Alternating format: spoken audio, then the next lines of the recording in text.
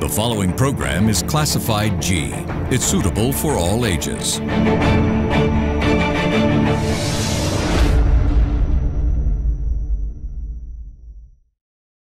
We would like to remind our viewers that the views expressed in this program by our participating guests are solely viewpoints of them who take part and does not reflect the views and beliefs of the Derana Media Network. This is an opinion-based program. Tonight on this special presentation of Get Real, can we reset our country? With COVID doing its most significant damage to a country like Sri Lanka, the people of this nation is yet to understand the real damage done by erroneous action taken in the guise of saving lives. Lockdowns don't work because lockdowns are basically inhibiting well people. And well people don't transmit the virus. Shutdowns, lockdowns and restrictions have hampered the growth of this nation, eventually putting every Sri Lankan's life in the future at risk. We must be ready for the next phase. We can't wait till everything is resolved to start thinking, what are we going to do? Unfortunately, instead of looking at accurate data and real science to address a health pandemic, some Sri Lankan health officials have opted to go with the flow.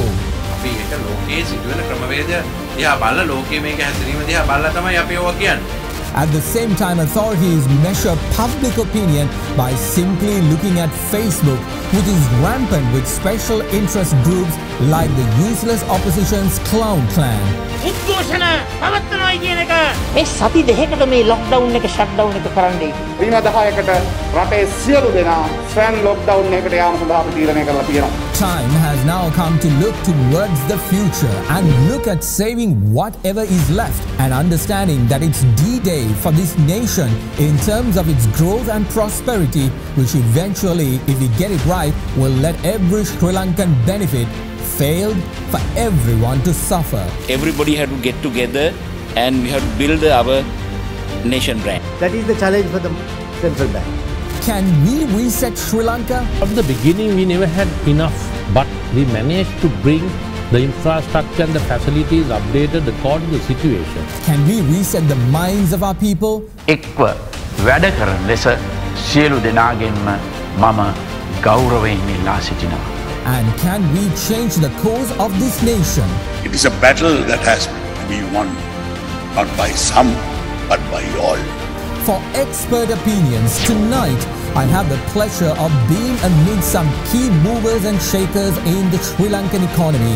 Group CEO of Hemas Holdings, Kasturi, Chairman and Director of Sri Lanka Telecom, Rohan Fernando, Group Managing Director and CEO of Dreamron Group, Dr. Kishu Gomes, and Chairman of Access Group of Companies, Sumal Perera. Real views, real opinions and honest conversations. This is Get Real and it all starts right now.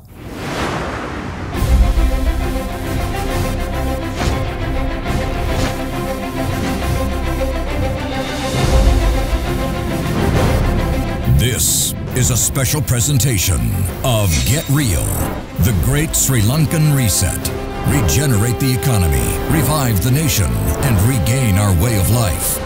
Now, reporting from Studio 24, here's Mahieash Johnney.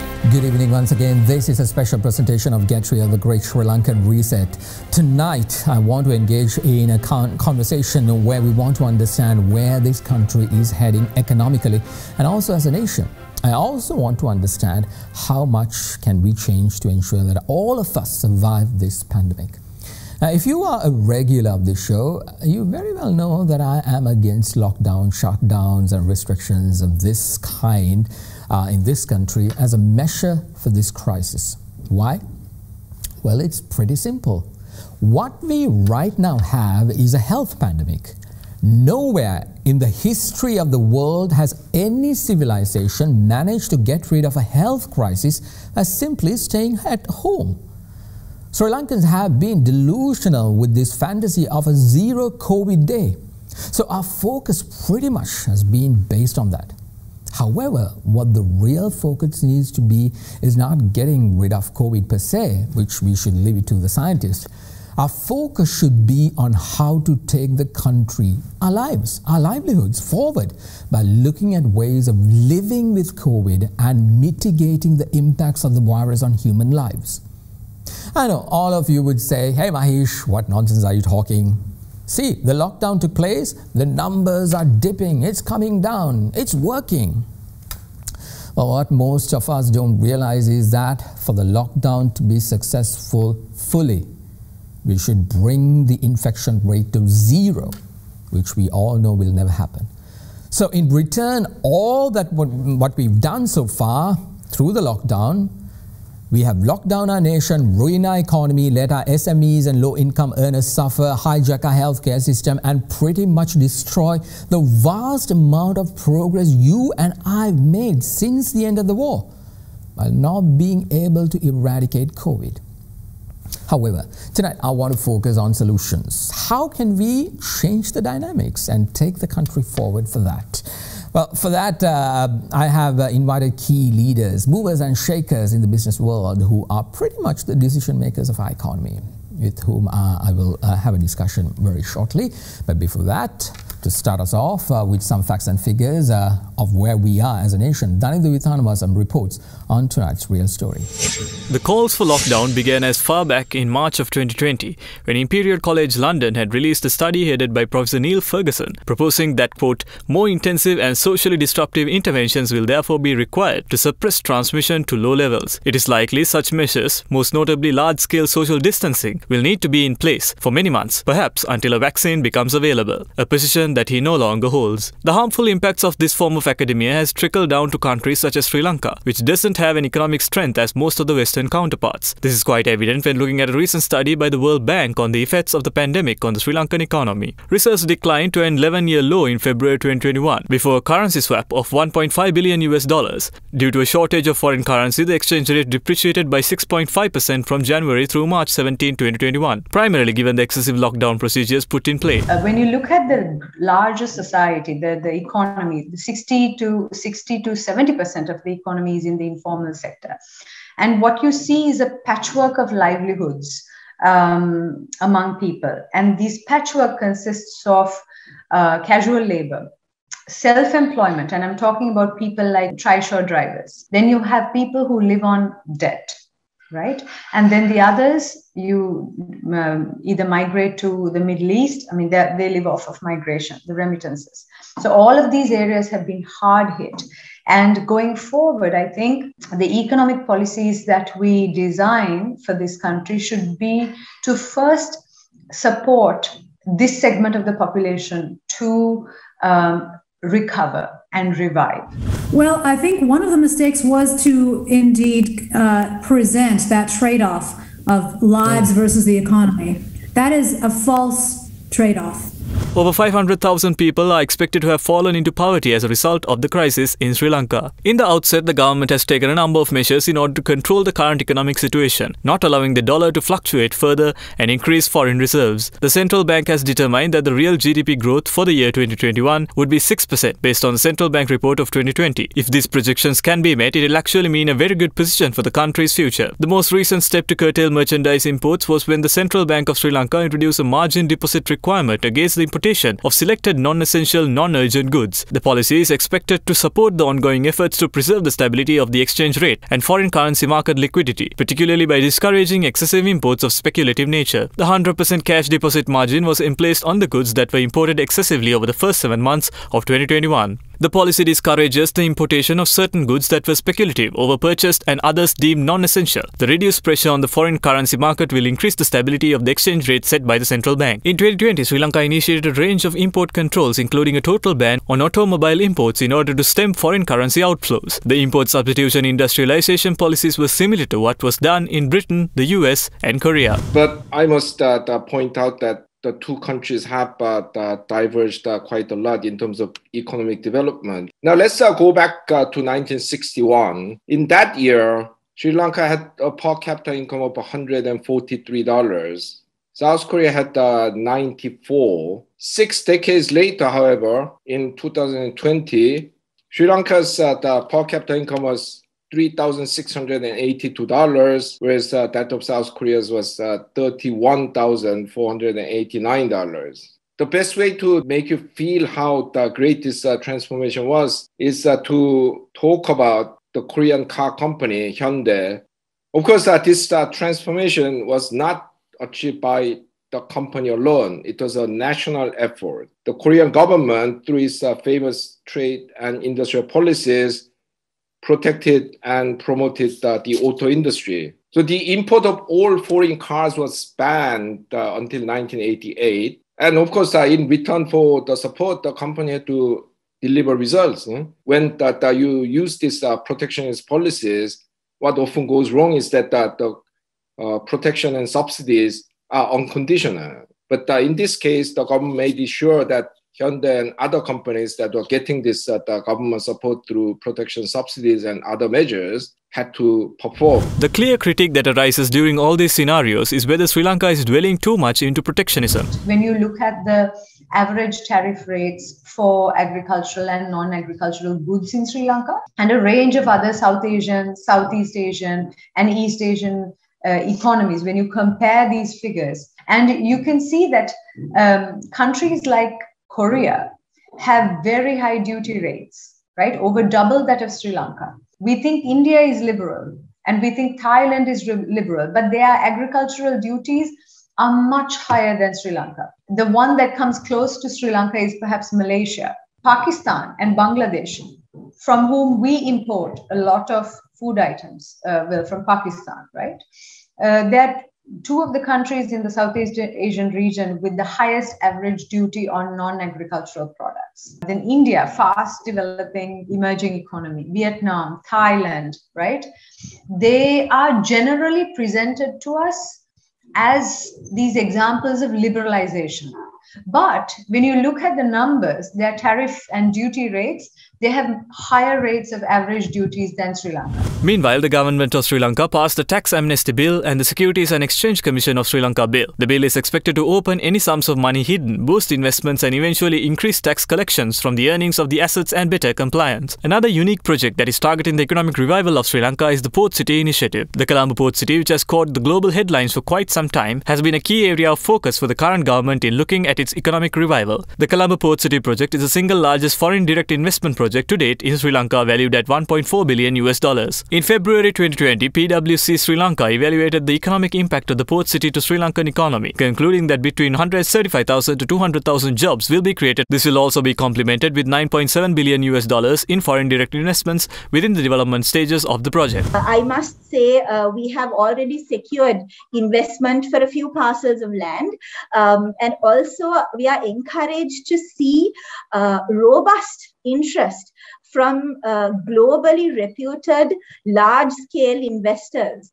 I think they are attracted by the scale that Port City offers and the opportunities that Port City offers. During the operational stages, it is estimated that an annual contribution of $11.8 billion to the GDP of the country will be made. The success of the Port City will certainly be an important push for the country's economy and the growing need for foreign reserves. As business leaders have overwhelmingly suggested, Sri Lanka's economic story is far from over.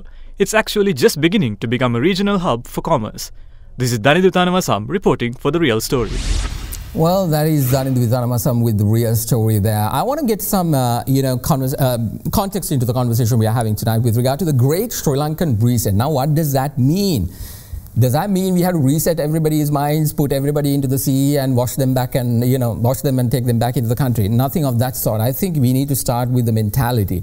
In order to get some expert opinions, I've invited, the movers and shakers in our economy at the moment right now. Dr. Kishu Gomes, the Group Managing Director of and the CEO of Dreamron Group of companies. He's also very well known with regard to, the tourism industry, done a lot of work on that. Also joining us tonight is Mrs. Kasturi Wilson. She is the Group CEO, Hemas Holdings PLC. Good to see you once again. Welcome back to the show. Also joining me tonight is Mr. Sumal Perera, the Chairman of Access Group of Companies. Good to see you, sir. Welcome to the program. And also Mr. Rohan, Fernando, Chairman of Sri Lanka Telecom, Chairman and the Managing Director of Sri Lanka Telecom. Good to see you, sir. Thank you very much for being here. So, the question we're trying to get an understanding is to pick your brain, because we did a little bit of research in terms of, the companies that y'all are working and how much y'all are impacting in terms of, people's lives, which is the final say. We are trying to make the lives of Sri Lankans better by anything we engage, whether economically, politically, or whatnot. So we've, total number of employees, all your companies have managed to give employment is around closer to 25,000. If we actually multiply that by 5 because of the families that they impact, it comes closer to more than 120,000 people. You are taking decisions based on those people that will impact their lives and their livelihoods beyond that. I want to start off with Mr. Rohan. Fernando, what do you think, sir? Are we screwed in this country economically? What's your take? We are not screwed or we are not bankrupt. I think a lot of people who are talking, I think they have some bankrupt minds, because if you take Sri Lanka, we are a small economy. If our GDP is about $88 billion, vis-a-vis the global economy of $87 trillion, and the last year the global economy got shrunk by about 4%, and now they are predicting it to grow by about 4.9% in 2021. Those are the predictions. Where we are concerned, I think we have got carried away with this pandemic. We have had pandemics before. We have had these viruses, flus. I mean, you are talking about, forget the Spanish flu. In our lifetime, we have seen the polio pandemic. We have had various other things like hepatitis, then Japanese encephalitis. Even because it was concentrated to our part, the West didn't take it seriously. But this time, the West got affected. As a result, the whole world has got affected. They say when the Western countries get a cold, we get pneumonia. So that is the way we behave. So where I am concerned, I feel we can manage it. Now, if you take our company, we have 10,000 people, that is 10,000 families, and we manage it well, because we have established this business continuation plan. When we looked at the BCP, at the initial stage, there was nothing of pandemic. We didn't have pandemic, we didn't have cyber attacks, nothing. So we gradually built the BCPs to include pandemics and cyber attacks. Because as you know, telecom cannot stop. You can't lock down telecom. If telecom is locked down, all systems will get locked down. The defense, health, everything, we provide the backbone of communication. So how do we move? We have moved very well. As of today, we have managed it very well. Our people are working. They are not only on the street, they are on top of poles. They dive into the ocean to ensure our CMV cables are intact. They creep through tunnels to keep the systems going. And as of today, we have never had fatalities. Today, we have only 111 people tested, and only 12 people in our company-owned quarantine centers, and others are home quarantine. That is not only the staff, their families. We look after the family also.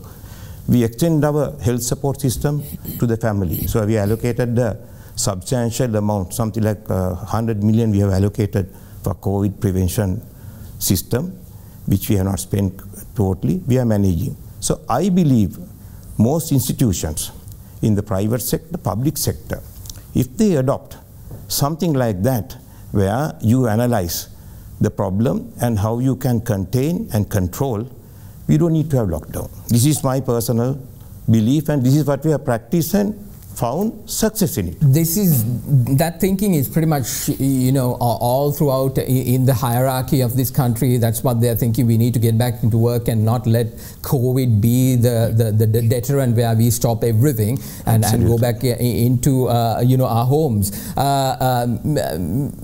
Mrs. Wilson, I want to get your take on this. Do you think, that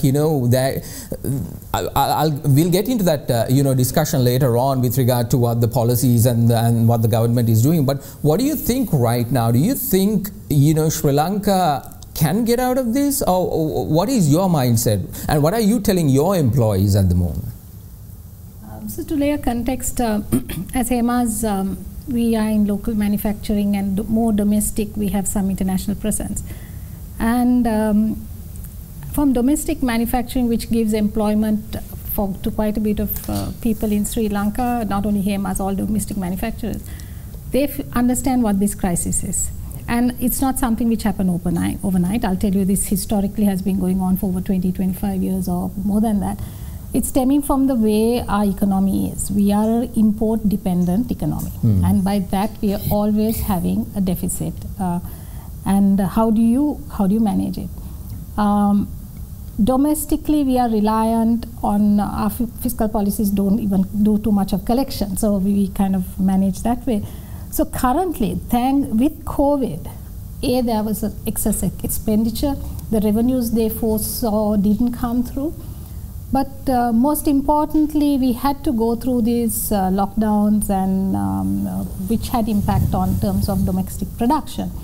In the meantime, the hard currency itself, you can see today the problem we have is the access to hard currency. So as domestic manufacturers, we struggled in terms of how do you do our next imports? How do you have access to the dollars?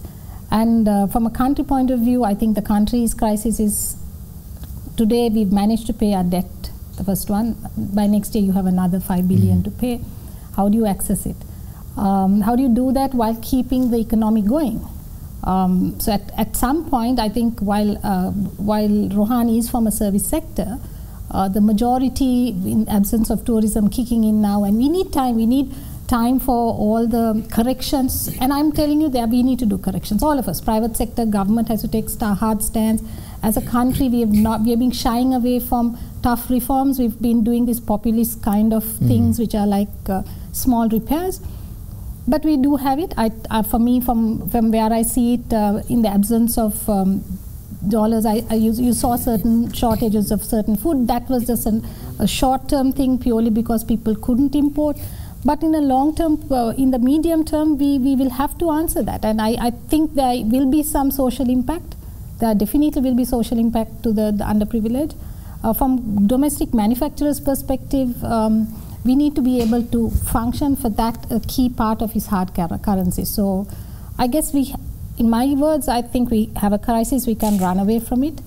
But can we get out of this? Because this entire mentality about, oh, we are drowning, we are going to becoming like Zimbabwe, all that is what's happening on the ground level. I want to get Dr. Kishu's intake on this as well. We have a problem in terms of our mindset is so negative from the grassroots level, from people. If they believe whatever they see on Facebook, that's the level of if I may use that word, the stupidity we have in this nation, instead of understanding that, the logic behind. Doctor, what do you think? Can we ever address this? No, we certainly can. As Rohan said, our economy has been resilient. I mean, we fought a 30-year-old war, and even during that time, we managed to survive. And in 2008, when I was in the energy sector, crude oil hit 147 level. Yet we kept the economy going. Yes, we can certainly get out of it. And you just look at some of the global news. After 80 years of global history, they're expecting the best year or best recovery in the year 2021. The global economy is estimated to be, grown at 5.7%, which is phenomenal. So talking about Sri Lankan situation, post-COVID or in the new normal world, recovery has been tremendous. And we know whenever the lockdown situation was eased off and no lockdown, no limitations, the companies are being able to bounce back. Other than a couple of industries like tourism, for example, which would take maybe another 1.5 years to 2 years time for it to be able to recover fully. But look at any other industry. Most of the industries are being able to come back to pre-COVID level. Not being able to sustain because we've been having constant lockdowns, which is sad. Whether it's the right thing to do or wrong thing to do, well, I mean, we can argue until cows come home. but it's due to that. So if we can look at a situation where we get ourselves immune to working in this new normal world, managing the COVID spread, having a good health response to it, and change the attitudes of people and get everyone to rally around one vision and one set of strategies, we can certainly get out of it. Mr. Perera, we've been, earlier on before we came on the show, we've been talking about the fact that the lockdowns, how it doesn't actually help in terms of booming an economy. What I earlier on said is also the fact that if by any chance lockdown is a deterrent towards making sure that COVID is eradicated or brought it down, why do we need to sacrifice the economy to something that we are not getting 100% solution? What do you think? How is this addressing our issues in terms of growing the economy, getting the country where it needs to be? Because I don't think the country has understood the huge task we have as a nation. Forget about these political parties or anything. What is your take on that? The country is not the corporates or the Colombo people or the balance sheets of corporates. Country is 22 million people. We have to, when we come here, we have to think of the 22 million people. Sure. For example, if you see the corporates, this year show some of the best results. Yes, exactly. That doesn't mean the country is okay or not okay. I'm just saying that what has happened is we must admit our mistakes. First way of getting over a problem is to admit to our mistake. Since independence, we have lived beyond our means. Exactly. So it's not one government or two governments. Yeah, consecutive democracy and elections have a huge price to pay. Where everybody is trying to outdo the other in promising something better. And that means they are not spending their personal money, they are spending public money. So in that situation, that word reset is an important word. We have to reset. And one way which I would like to use this forum to propose is the political parties get together on economic fundamentals. If they don't get together, this will never come right. Irrespective whether there's COVID or not. COVID or not. Because everybody is talking of their thing. But me, myself. So, but if we think of the country's economic situation, now this is something which is personal to me, I'm saying we have a big problem because we have the country economy. We also have the government economy. Now, country economy, if you ask any O-level student, will tell you, you must be competitive. So that is, devaluation is a good thing. Now, a very highly successful country like China, they are devaluing, they are controlling the currency. They don't allow it to go up. But I heard a lot of economic people say, no, we must keep the rupee down. Why? Because it serves their purpose. Their purpose of settling their debts or something. But if you don't devalue, that is the only help we can give the exporter. You agree with that, ma'am? So it's coming to the fact that you can't, during these kind of limitations, you don't have foreign currency, you have limited resources. You need the local economy going. You need people to be in employment. Then you can't control it with saying control your exchange rate, control prices. It's you're telling the corporates or anybody in business, tie your hands and you work. You can't. At one point, you don't have access. So I agree. I think we have to bite, and it's not only that.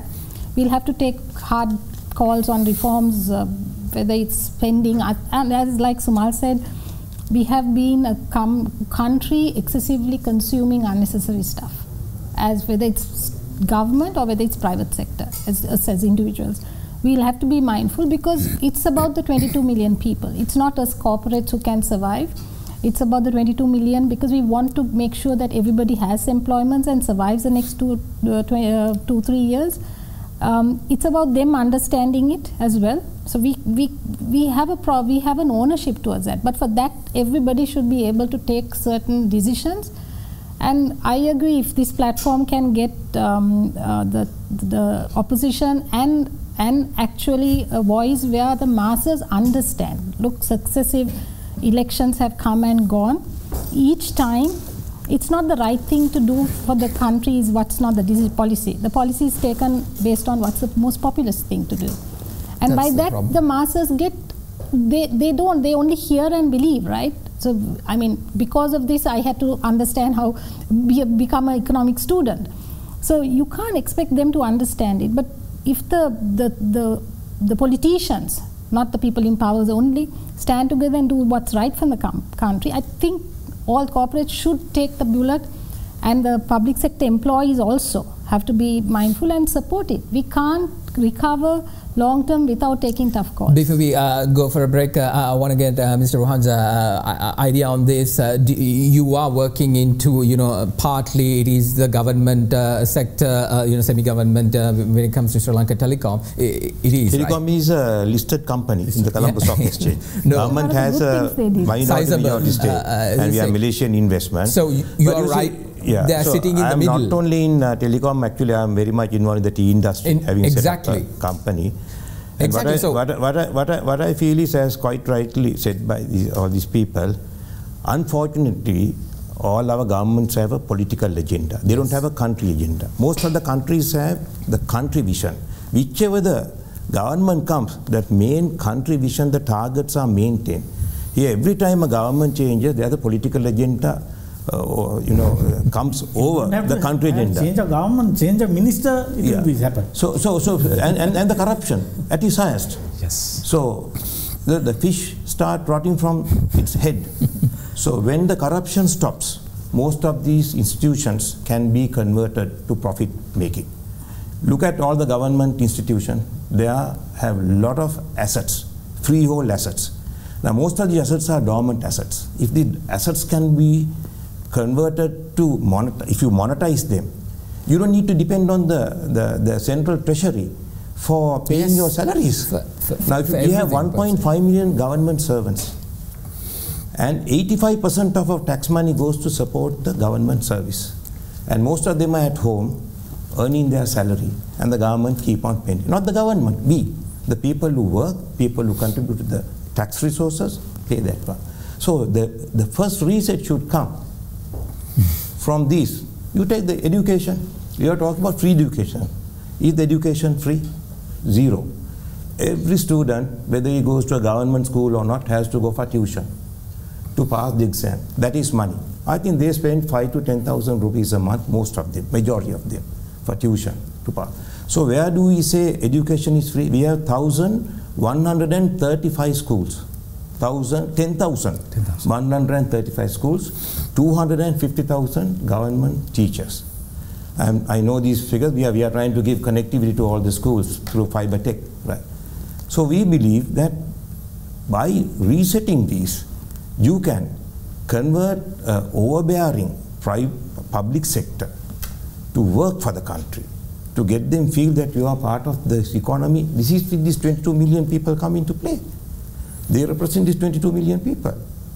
So this is where the reset button should be started from. Indeed, Dr. Public sector revamping of the public sector. For that you need the political will from both sides of the divide. Otherwise you can't do it. Because they will promise something this time where they can never deliver, or it's not possible. Like unless you have the Aladdin's lamp, then the next set comes and promises something more than that. And the people also believe this, and they demand, and they get on the street. Dr. Kishu, it starts with the education onwards, right? Because I think all of Sri Lankans, like the 22 million, has been taught to have this begging mentality. Everything needs to come. Disaster happens, government has to come and serve us. Because from the get-go in our education system, we've been taught that if the white skin does it, that's the best. If we do it, double check it, think about it. That kind of a mentality. Is that What do you think we need to start, resetting all this? Right now even the schools are not functioning, as per se. But isn't it the place? Yeah, good question. But to be able to put that in context, now all of us are talking about recovering from the pandemic. To me, it's not about recovering from the pandemic, right? An economic crisis has been looming over the past, several years. From 2017 to 2019, the average GDP growth was only 3.1%. And in 2011 and 12, country recorded 8% growth and 9% growth consecutively post-war. Yeah. And then there were, so many other, economic developments, that took place, governments changing, all of that. And with the public, expenditure going up, having to, get more and more loans and having to service them, and now, being a middle-income country, getting loans on commercial terms, no donations anymore, no concession rates anymore. And as Kasturi quite rightly said, import-dependent economy. And if you look at our expenditure, 45% of our imports is for food, right? Consumption, right? So that's where the disaster actually started. So it's not about reaching the pre-pandemic revenue levels. Yeah. It's about going much beyond that. Probably talking about another $10 billion to $20 billion kind of incremental revenue that we need in order to create a sustainable good economy within which the 20 million people can deserve rather enjoy the life they deserve. So it's about that. So your question about education, yes, we've been educating our people, but have we been giving knowledge that has commercial value? I mean, we have had a big question mark there. And as Rohan said, they go to school, what do they learn? To learn, they need to do tuition. So that is what has been going on for several decades. So they need to, obviously, the government and policymakers, need to obviously bring in reforms in order to give them knowledge that has commercial value. And we've been also talking about politics, right? Corruption and politicians being able to mislead the voters. And I think there is a need now in the country to educate every single voter or every single individual little bit about economy, how economics work, right? When there is one government in power, the opposition basically says, we can do better, and they fall for it. It doesn't hold, water on. It's like water and it has been, going, over and over again without real, success being achieved. Let's take a short commercial break. This is a special presentation of Get Real, the great Sri Lankan reset. We are talking about, getting out of COVID and trying to understand how we can do that. We want to start off with resetting our minds and our thoughts and look, like what Mr. Rohan said, think as a nation, not just as individuals, but eventually look at the whole bigger picture rather than being very, narrow-minded. Let's take a short commercial break. We'll be right back.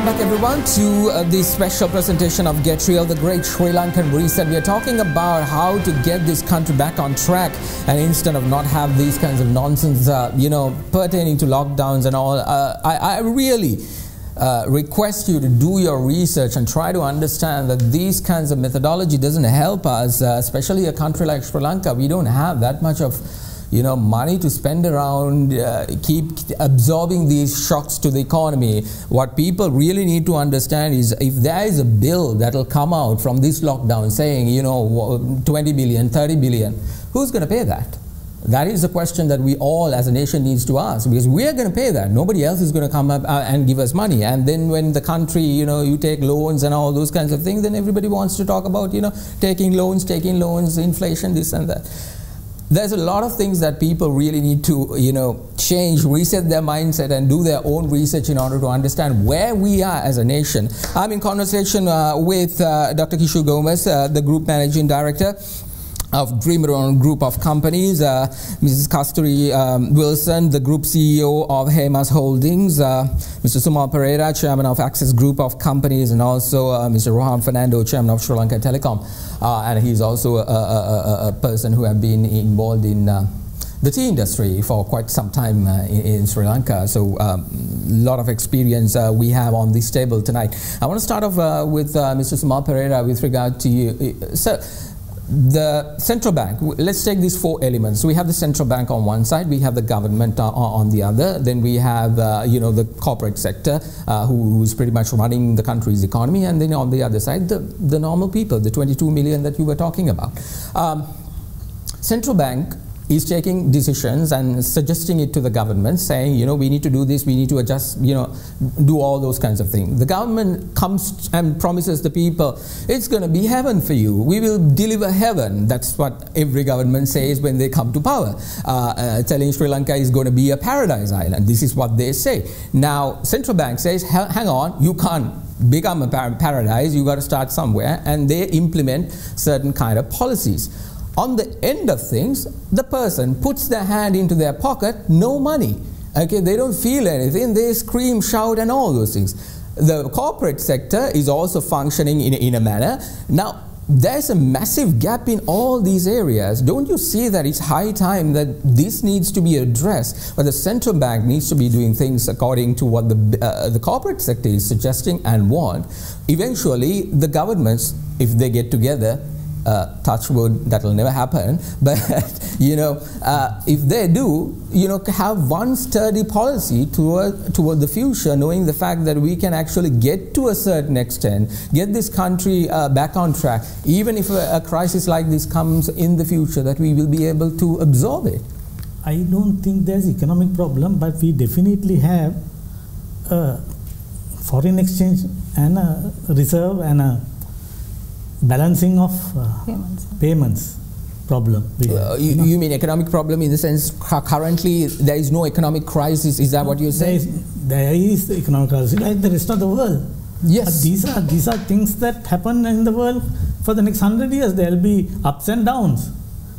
But here we have a big problem because we don't have money, foreign exchange, to pay our bills and our imports. So, but that, I think there's a big communication gap between the country and the policymakers and the people who are, if they must come and tell the people. Now, if I go to a bank, they don't tell me any reason. They say, central bank said, we can't open LC, or although the dollar is 202, if you pay me 220, I can open your LC. Then I ask, can you give me a letter? Because I have to then charge my client. Most of the time when it's the government will say, no. This is the central bank rate, this is what we will reimburse you at. So they're contradicting their own... So different. So what I'm saying is resetting must be done at all levels, and first thing to reset, although say it cannot happen, people must get together for the sake of the country and for the sake of the economy onto one platform on certain policy matters. Because in another 5 years time, somebody will say, I will give another 2 measures of rice, So it can't happen that way. We can't live beyond our means. Mr. Rohan Fernando, what do you think right now? The policies and the decisions taken by the government, the central bank, to address this, do you think it is helping? Actually, it's confusing. That's to begin with. If you look at it, we have been borrowing to pay our borrowings. It is not primarily for development work where it will generate return on investment. Most of the time we have been borrowing. Now today, I think as at yesterday, I was told that we have 4 billion in our reserves. There are times we have gone down to 1.2 billion also during the times of the war. We recovered. So this 4 billion, I don't know for how many months payments, but the biggest problem is our debt repayment.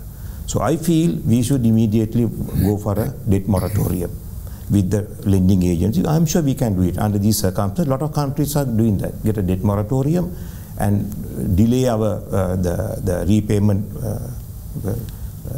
whatever the installments with our friendly countries. That can be done. I'm sure the government must be thinking on those lines. We have a new governor at the central bank. This is not a crisis that cannot be managed. It can be managed, but you have to look at it consciously and keep all the people informed as to what is happening, especially the industrialists who depend on import for certain exports. Whilst controlling the import of non-essential goods, there are certain amount of industrial component that has to be imported for exports. And that cannot be curtailed, because if you curtail that, what happens is the economy starts slowing down and you can't get your factories working. So they have to look at it separately. But I know even for telecom industry, we have certain components we have to import.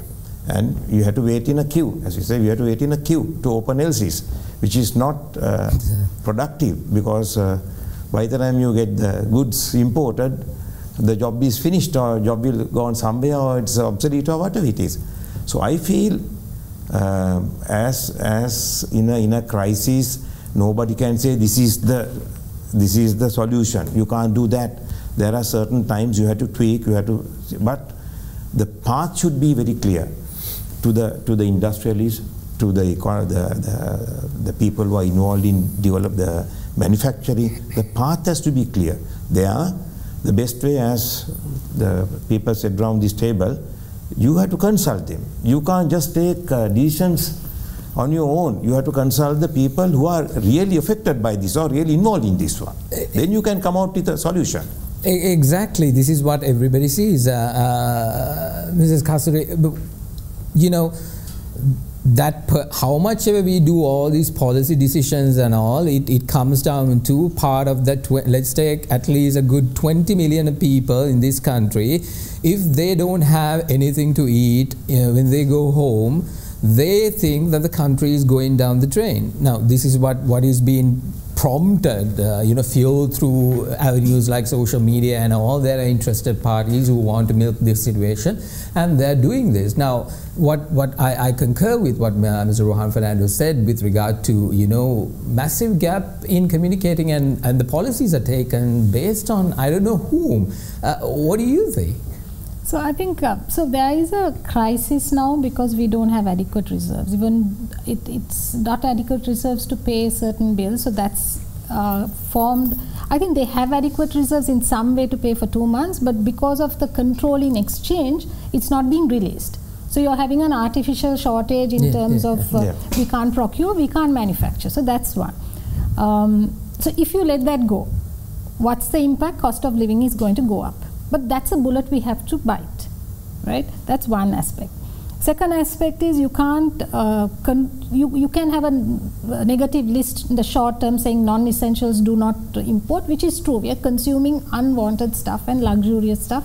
You can leave those, but essentials have to be there. It should be accessible. Remove those price controls like for milk, gas, for pharma, but keep it as non-profiteering. So you have have a mechanism for that. You can't tell, I fix it at a rupee price, and to whatever happens in the dollar, you continue and service. And and what happens from the grey market, people need it. What did you see from during COVID and that famous injection when it was not available? You had it from price range of 200,000 to 1 million. So you need to access, and people should understand. These are bullets, and I think corporates and government together have to have a social obligation to solve that problem. But fundamentally, why did we come to this place? Because our exports are not enough. the basket hasn't changed. FDIs are not coming in. For FDIs, I think the current BOI chairman is advocating, but what would they look at when they come in? They have to see, they want an investment climate. They need to be able to put in money and take it out when they want to. You see the stock market last week, you found the institutional investors going out because they were afraid that they wouldn't be able to take the money out when they wanted to. So you should allow they should feel comfortable investing here. You should have the freedom to, I think, the ease of doing business. Long term, we have to work at getting this economy going and growing that. Otherwise, you're not going to change the shift between import and export and our GDP growth. Both won't work. I want to talk about solutions because, you know, we always talk about problems, but, you know, what is the solution? And I'm sure that a lot of you all have solutions in terms of that. Dr. Kishu, I want to get your take before we go in for a break. You see, let's take for an example, yes, there are dire conditions economically, we need to address them, that is right. But then on the other side, our top companies are having a good balance sheet for these 6 months, or, you know, that's what its stock market is, you know, hitting the mark all the time. Not all the time, but, you know, there were certain instances where it went really up. We don't understand this. Country is going, you know, say everybody's saying, the central bank is saying, you know, it's tough. But this is happening on this side. So, you know, the layman on what's going on? What's going on? One huge issue country has been grappling with is state-owned enterprises that are making huge losses. That's an issue that we need to address. Quid or no quid. That's something not a problem that country needed to address 20 years ago, 2 decades ago. Yeah. Successive governments having good discussions with the relevant stakeholders. Decisions have been made at different points as well, but no government had the power, the backbone, the desire to really implement those, because they had to face another election, you know, a few years down the road. These state-owned enterprises together bust about 180 billion Sri Lankan rupees, right? Look at Sri Lankan Airlines, look at Ceylon Petroleum Corporation, CEB, and list is very long. Now the list has about 25 SOEs, you know, that are making losses.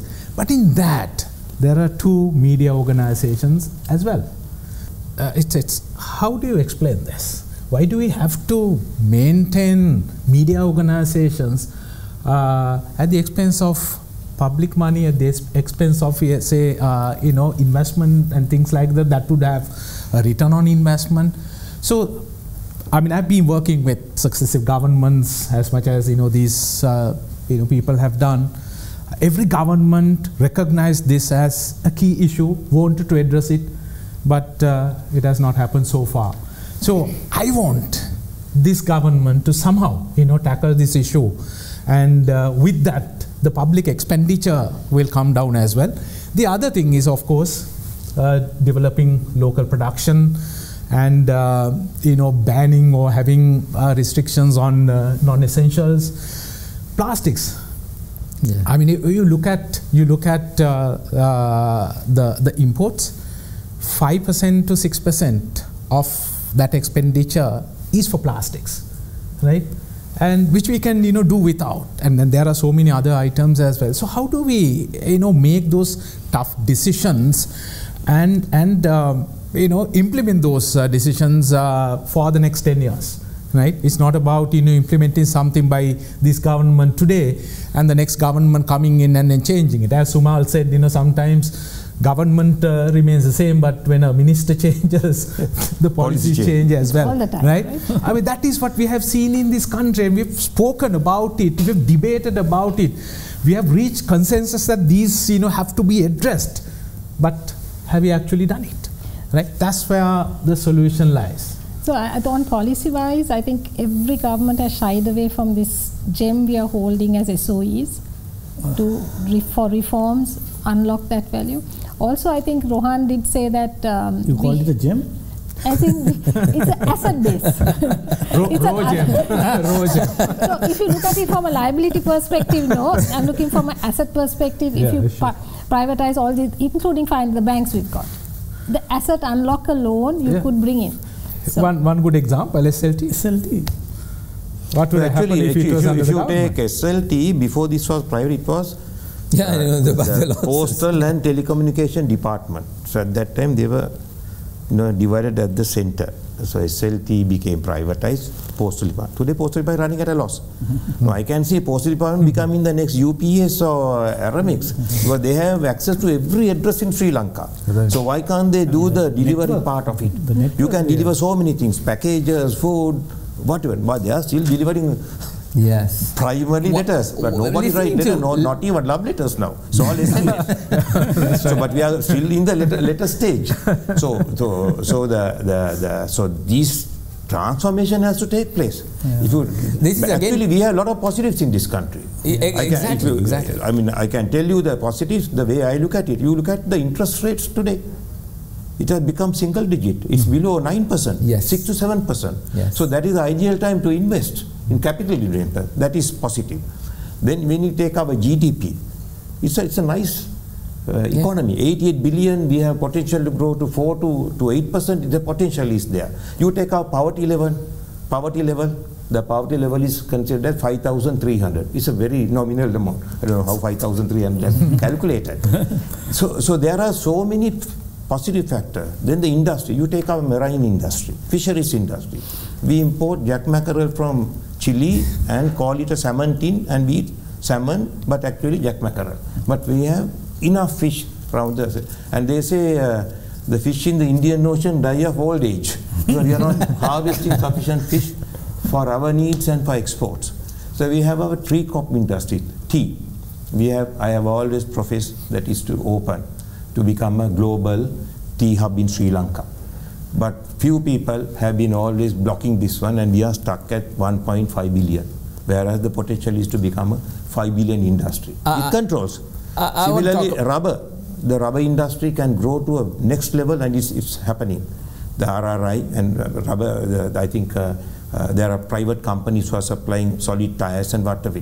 Then the coconut industry. Our Ceylon coconut tree and coconut oil is a fad in most of the developed countries. And there's a demand which we can't meet. So these are the areas where we can go into. Pharmaceutical industry. So much of potential is there. So we can look at the positives. I want to do that. I really want to do that in the next segment when we come after a break, where we want to talk about the fact that, what is the solution? We can't be focusing on the question itself per se, but we got to move on. So move on means understanding what the problem is. What are we going to do? Certain action taken by the government in order to address those things. Are they working? Do we need to tweak? Understanding from this entire panel is the fact that there is a lot of potential, but apparently the focus is somewhere else. So we are pretty much forgetting the face and looking at our pimple kind of scenario. Let's take a short commercial break. You're watching this special presentation of Get Real, the Great Sri Lankan Reset. We'll be right back.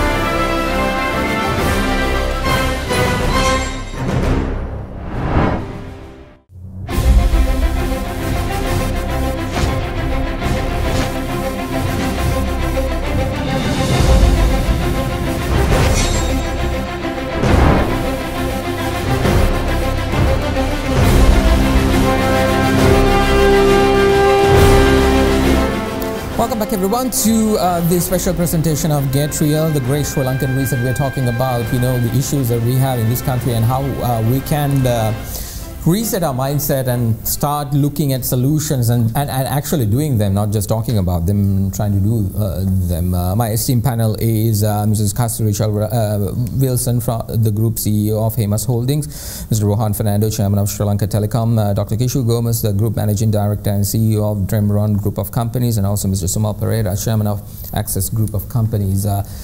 We've been talking about, I'll start off with you, Mr. Sumal Perera.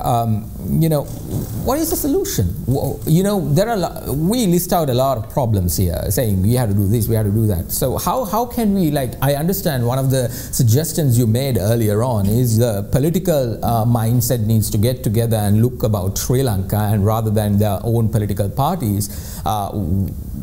Is that it? We'll take little by little. One of the things I advocate for the last 5 years, I have not got anywhere, is to reduce the public sector. Because they say private sector is the engine of growth, and they take the private sector money and maintain the public sector, which is, in my opinion, it's a no-win situation. Public sector can be kept at home even. If they come to work, it costs more. And public sector must be, now for example, even this government, as soon as they came, they took about 100,000 people. The graduates. Graduates, Pay 20,000. So those are political decisions, not the economic decisions. So as long as we have these political decisions made, we can't progress as a nation. If you want to be the most benevolent country, that's a different matter. But that doesn't add anything to our balance sheet. That's how we in the private sector think. Everything must add something to the balance sheet. You mean whatever you all bring from this end gets drained for some other nonsense on the other end? So there is, what you're doing is not actually adding value to the nation, but it's just, paying somebody else's bills. Just to get votes, in my opinion. But this government has gone, in the opinion, saying we have to strengthen the government sector, we have to strengthen the public sector, and to ensure that they're taken care of. If that's what they want to do, how can they do it right now without being a hindrance to the economy of the country or growth of the country? That you had bring them to the table and ask you. But we can't answer because it is not possible. For example, public sector is growing for the last 15-20 years. And then all these pensions, all these strikes, they have made a huge burden on the country. I'm not saying everybody, but they have to reform. Public sector reforms have to take place. I won't mention the names. On a sector I'm not involved. I'll talk of in the rice sector. I have no interest personally. The 2 or 3 big rice millers, they have about 6 staff. That is their husband, wife, son, accountant, 6 staff. Our paddy marketing board has about 300 staff. Now, how can paddy marketing board compete with the people who have 6 staff? There's a lot of waste. Let me add another number to that. When Ceylon Petroleum Corporation was going through reforms, Indian Oil took over 1/3 of the corporation. And at that point, this was in 2003-2004, when I was in the energy industry, Indian Oil had 125 employees for 1/3. Ceylon Petroleum Corporation had 7,000 plus for the 2/3. In the Colombo port, now SAGT and CICT, they do a tremendous job. But the Sri Lanka Port Authority and some big social lobbies did not want the West Terminal to be given, East Terminal to be given. Yes, we saw that entire saga. That's the biggest blunder. Biggest blunder. Biggest blunder, as far as private sector is the biggest blunder. And I don't think East Terminal ever come up because these guys don't have money to put the East Terminal. Can I ask from Kasturi, is the hope for this country. If it is, you know, changing all these kinds of mentality and trying to focus on a nation at large, what do you think we need to do in terms of, you know, swiftly getting on track and trying to get there? Because there's always a goal for this country. Everybody don't want, like, there were a time when we came to Colombo and we were ashamed because, you know, there was so much of dirt and this and that, and Colombo was not a place where we would like to sell to the rest of the world. But then it changed. That means we can do that. Okay, there is nothing to say that we cannot. Paralympians going into Tokyo this time around winning a gold medal. Gold medal was not even in our mindset. He created a world record as well, not just winning the gold. A world record. That means that we can do this. What do you think in terms of, like, we need to change? I understand the mindset needs to change, but where else? I think the discipline, even if you say the basic thing on the country, cleanliness. It's a simple, I think I had endless arguments when one point I was voting for somebody just simply because I said I felt safe and the country was clean. I said it's a basic sign of discipline. But look, for us to move first, I think that whole thing, we are like in an ICU. So you need to be either get a moratorium on our debt or get some bilateral. Policy-wise, our country, our government is not inclined to go towards IMF because it comes with a huge amount of reforms. But eventually we might have to. But if not, we can at least postpone the next 2-3 years debt payment, which is about 4 billion a year, right, to give us some ease. SOE reforms, whether you like it or not, you bring government to the table and say, look, private sector, yes, they came with all sorts of tax benefits. We have to be able to give back into the coffers for a while for the government to be liquid. But private sector can't be the only ones. Government has to bite the bullet and say, let's be productive. Either you go privatize it, or you take huge reforms which are mandated and should be taken through. You know, that's going to result in them being thrown out in the next election, and then this entire thing coming back. So everybody like the port, when Sumal said it was one of our most, it was some of the unlocks which could have used, right? Somebody saw the foresight started on East Terminal. It was like held consecutive. It's like the bride was there waiting for the bridegroom to come. You could see the pier being constructed, and that was it. Cranes were ordered, cancelled, and it was sad for us to watch it because it was all political distrust. Everybody should individually, at this point, we have to bring the elephant in the room. Corruption should be stopped. We can't afford corruption anymore. From public procurement has to be revamped. Private sector we have. You have to have procurement to make sure it doesn't happen.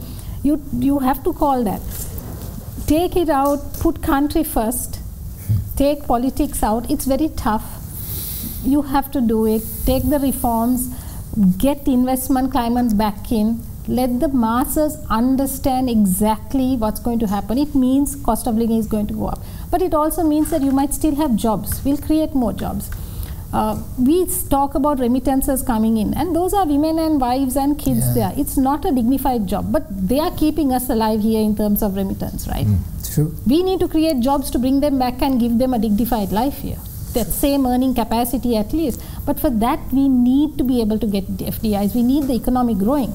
You can't do that without public sector being reformed, without us being able to unlock and get exports to go, without controlling the exchange, without controlling the prices. It has to be free trade. At some times, economics, you have to trust economics will play a game there. Dr. Kishu, you have been very much involved in the tourism sector, which is now wiped out. You know, it does not exist. A lot of boutique hotels down south, you know, all around the country, they don't know how to come back. What kind of solutions can we talk about to them? You know, do we need to, you know, do they need to shut their boutique hotel and put a grocery in return? Is that the path we need to go? What do you think in terms of that? Tourism, as you know, is one of the biggest industries in the world and fastest growing. I mean, prior to COVID, that being, you know, one of the fastest growing. 1.4 billion, you know, people traveling across the world, you know, with, you know, huge economic value. As for Sri Lanka, our best year was 2018 when we made $4.3 billion.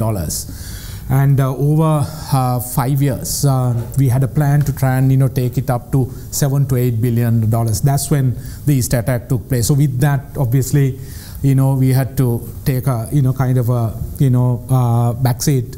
But still, we managed to recover the industry up to 85% just in 8 months, and we ended the year at 3.9. But if you look at the potential, I see a potential of 10 billion over the next 4 to 5 years. In the tourism industry? In tourism industry alone. Beauty of Sri Lanka being a small economy is that, with couple of things, being properly done, and you can recover, you can bounce back, right? So, I mean, people are waiting until all these travel restrictions are, eased off to go everywhere, right? And I'm sure, I mean, if there are no travel restrictions, no COVID, first thing we would do is, take a flight and go somewhere, enjoy our life. So I'm sure it's going to bounce back, faster than any one thing. So in that, there'll be enormous amount of, money available, and we need to, do what it takes to try and be competitive in that industry today, not once COVID is dealt with. So we have opened the country, but not opened the country. Sadly, that's the situation we are in. And so far for the year, up to August, we've had just 25,000 tourists, arriving in the country, and in 2020. We had a revenue of only 680 million US dollars. So that is with 3 normal months at the beginning of the year, January, February, March. So potential is tremendous, and because tourism is suffering, about 2 million people are suffering as well. So they need to be supported, and only way they can be supported with opening up the tourism industry, and so basically managing the health crisis to earn the money that is there. You're not suggesting to give a handout to them. You're suggesting create the environment so that they can bounce back. If we had money, giving something would have been good, but do we have the capacity as a country, as the government, to be able to do that? So in the absence of that, what do? We just take all hard decisions, bold decisions, very aggressive decisions, and create that environment within which tourism can prosper. I mean, leave politics aside. I mean, there has to be a country, people need to live for somebody to be able to do politics. So at this moment of time, I think it's paramount that all parties come together and decide on a set of strategies for the country, everyone buying into it and making it the plan for the country. We've been talking about it over the past 1 hour or so, where with change of government, the policies will not change, because to encourage FDIs, that is a must, and that's where we're being failing as a country. So common set of strategies, consistent policies, and where we think that the countries can look at Sri Lanka or relook at Sri Lanka as a good investment destination, and with that I'm sure we'll be able to recover. Mr. Rohan, Fernando, what do you think? What are the key things we got to change right now in order to? You see, we have to find employment for people. Right now, fortunately, our unemployment rate is 5.6%. Those are the latest things. But unfortunately, most of the people who are employed are not properly employable. They are in the public sector, they are not doing anything. So I think we have to get the right people for employment. Now, the tech industry, there's a lot of potential. So tech industry can take a substantial amount of people at high salaries. Now at SLT we are developing 5 technical institutions where we are upgrading them to train technically savvy people, the school leavers, some of our people.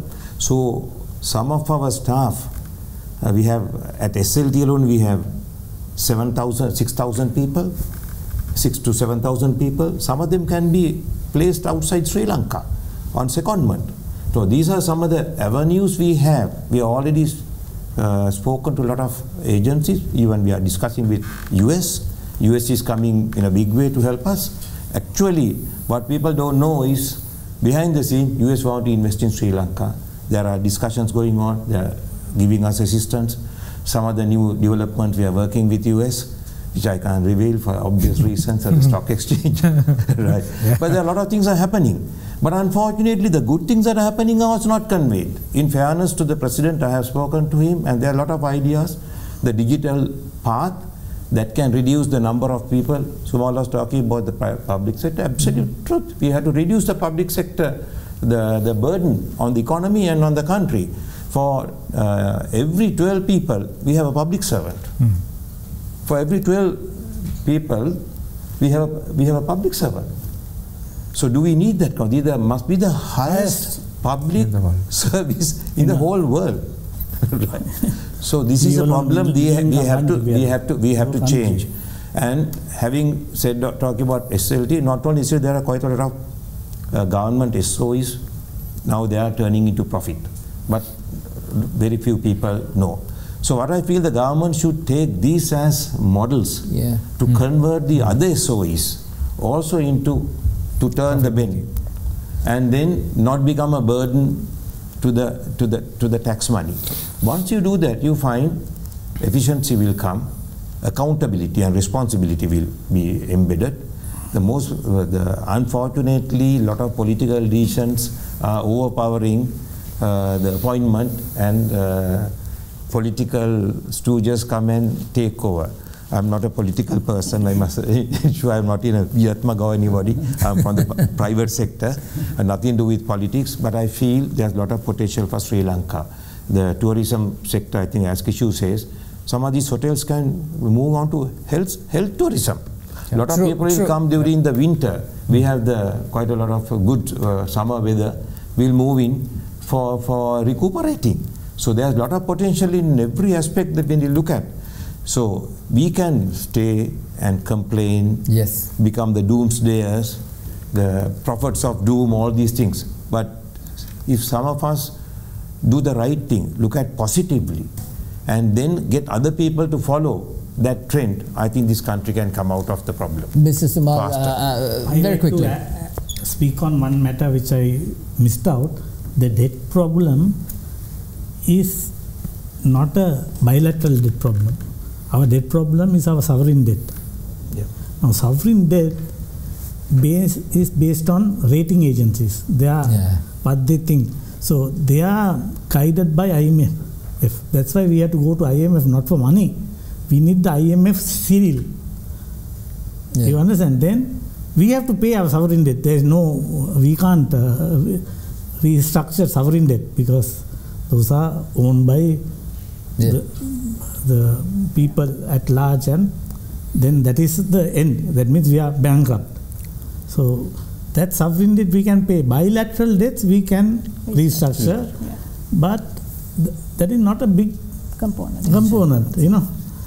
True. Mrs. Kasturi, Wilson, finally, what do you think, very quickly, running out of time, just to get your time? Well, I think, look, like Kishu started saying, we are a resilient country. We are resilient. But we can't be like ostriches putting our head down and saying we are going to do the same thing and expect a different result. It's not going to happen.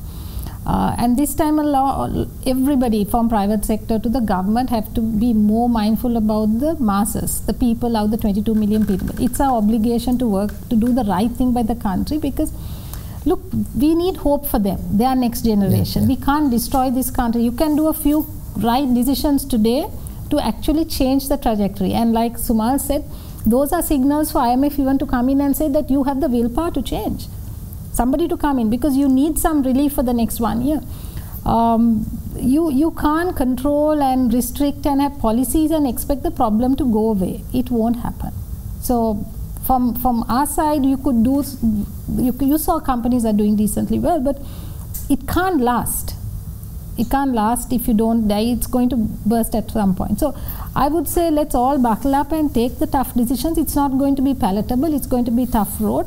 But look, we've been resilient. We've gone through the war at the worst time, and we've come out of it. And today, did we think we'll be talking like this, or we would have had the last few years? So you can do it, but it's a mindset and it's a will to do the right thing versus the nice thing. Dr. Kishu, Gomes, I'll give you the last word. What do you think? Well, you need to start with setting the right expectations, right? Don't expect, miracles. It's not possible. The way forward is, extremely hard. And in that, don't expect others to provide solutions to you. You got to find solutions yourself. Be it an individual or an organization, find a way. I mean, we are paid for that. We are there for that. It's not a problem that is created by the government. It's not a problem that is created by the previous government. It's a problem that has been, looming over a period of time, which has become the problem that we see today, and we need to deal with it, right? So that attitude change is extremely important, and until and unless we change our attitude, we will continue to complain and do nothing about getting engaged in the recovery process. Dr. Kishu Gomes, the Group Managing Director and CEO of Dreamron Group of Companies. Mrs. Kasturi Wilson, the Group CEO of Hemas Holdings. Mr. Sumal Perera, Chairman of Access Group of Companies. And also Mr. Rohan Fernando, Chairman of Sri Lanka Telecom. Ladies and gentlemen, thank you very much for taking the time and sharing your ideas. What I understood in the end, we got to reset our minds in order to do this, and that's what we as Sri Lankans, as a nation, needs to think. We ain't a nation of beggars, we are a nation of doers, and this is doable, and this is what everybody is saying. We can get out of this, and we can actually come out. We'll be injured a little bit, but still we will come out alive. All of us has to gear ourselves to that instead of waiting till someone comes and finds a solution, just like what Dr. Kishu said. Thank you very much for coming and accepting our invitation. I hope to continue this discussion. 1.5 hours is not enough to talk about Sri Lanka's problems. That's something that I've always understood. Thank you very much for watching. Always remember to stay positive, test negative, and get yourself vaccinated. Good night.